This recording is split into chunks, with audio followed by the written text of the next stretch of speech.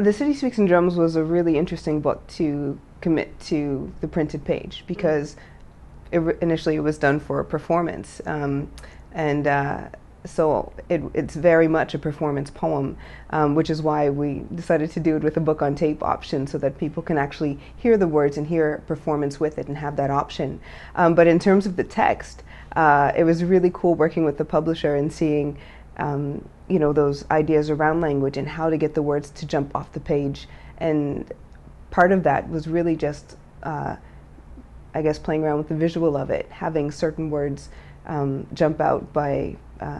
changing the font style and or maybe putting them in italics. And I guess that really just was to lend itself to the fact that it really is a visual and hype and dynamic type of poem, so that when people actually go to read it, they can take some of that energy to the words that they're reading.